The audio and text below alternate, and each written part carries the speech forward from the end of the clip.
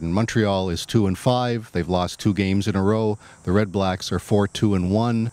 They are in first place in the East Division. The Alouettes have not defeated Ottawa since 2014. We're all frustrated because we want to win, and hopefully we get some wins under our belt. And once it starts, then maybe the trend will start going the other way for us. I mean, ebbs and flows of sports. I mean, you look at the best team in sports history, the New York Yankees.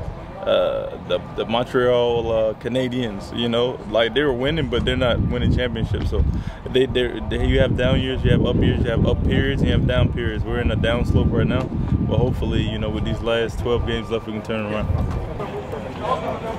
I mean, it's frustrating because it's not. I mean, if it was just one guy or one group, it'd be easy to replace, you know. But everyone's taking their turns, and we're just struggling with consistency. And we need to wake up and start being more consistent, or else it's going to be a long year.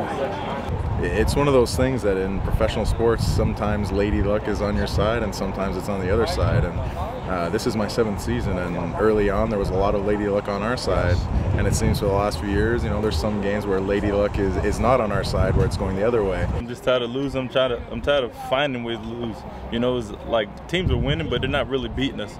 You know, we were in that game, we had the chance to win at the end, and then, you know, whatever happened, happened. So we just got to try to find a way to win those and stop being in this mood.